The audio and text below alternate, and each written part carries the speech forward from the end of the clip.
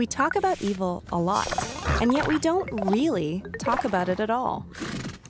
What actually is evil? When we use terms like cheater, thief, liar, murderer, psychopath, pedophile, we've often already decided, before even trying to understand a person, that they're not really a person at all, rather some sort of monster. A monster who we should not try to empathize with, because they are beyond understanding, beyond saving. They are evil. But it's time to dissect evil.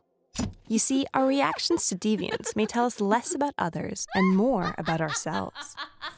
In 1881, philosopher Friedrich Nietzsche wrote that thinking evil means making evil.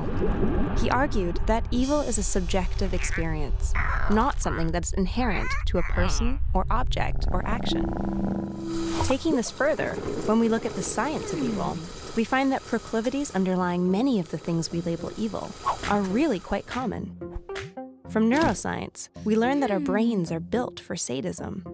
From evolutionary psychology, that sometimes killing is the right thing to do. And from behavioral economics, that money changes our morality.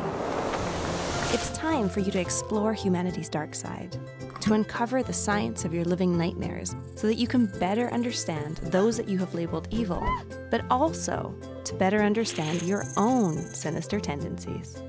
Let me help you find your evil empathy.